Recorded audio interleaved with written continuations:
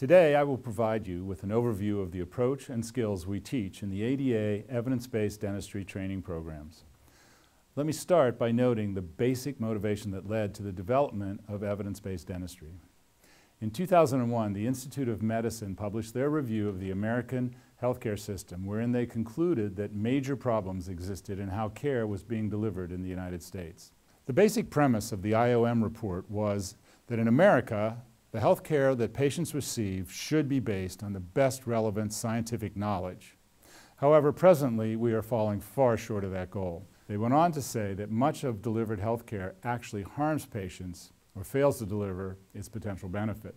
And they characterized the U.S. healthcare as suffering from three main features: the overuse of treatments that are known not to provide patient benefit, the underuse of treatments known to be helpful to patients, and the misuse or misapplication of treatment that led to patients receiving less than the full potential benefit of treatment.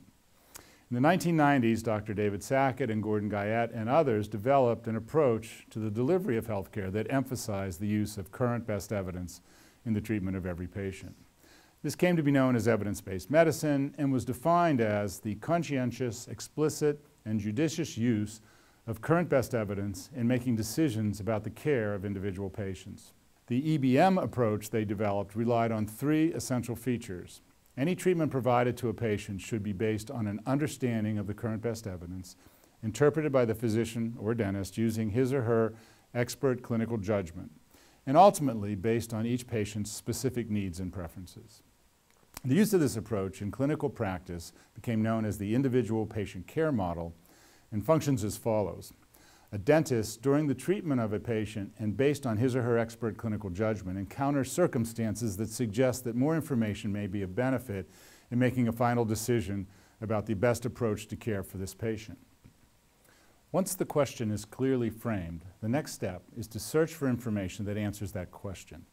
Searching quickly and efficiently for relevant evidence is a basic EBD skill taught in our introductory EBD training courses.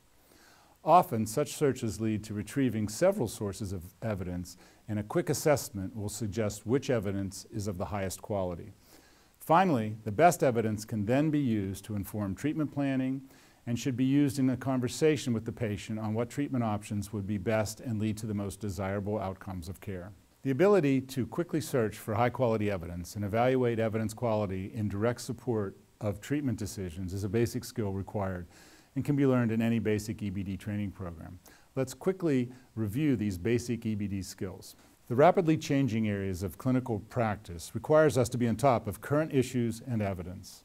To that end, EBD asks dentists to be curious about what new developments are happening that may impact patient care, and how employing these new developments can be used to optimize care. This curiosity leads to the dentist asking questions about what is the current best evidence related to potential new therapies or new approaches to diagnosis. It can also lead to questions that can help inform patients about their prognosis or possible harms that may be experienced from various approaches to treatment. Efficiently retrieving the relevant information needed to answer such questions can easily be learned. With the ongoing expansion of online resources, searching and retrieving evidence is now easier than ever. EBD training programs will help dentists understand where high-quality evidence is located and how to quickly access that information. The general approach is to search several well-regarded online sites that maintain high-quality clinical evidence and feature easy-to-use search engines. Of course, not all evidence available online is of equal quality, so EBD emphasizes as a core skill three dimensions that contribute to evidence quality and determine its value in patient care. To say that evidence is valid means that the evidence based on high-quality science and the results and conclusions offered are true. In other words, did the investigators who conducted the study and created the evidence use the most appropriate methods ensuring adequate control for bias and other issues that will prevent spurious conclusions? Once it can be determined that evidence is valid, the next question one should ask is, does this evidence apply to my patients?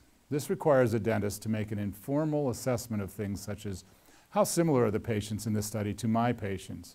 And is the severity of the disease found in the patients in the study similar to the ones that I treat? Once the relevance of the evidence to one's own patients is determined, the final question one needs to consider is, if I adopt this approach to care, will it likely lead to better outcomes for my patients?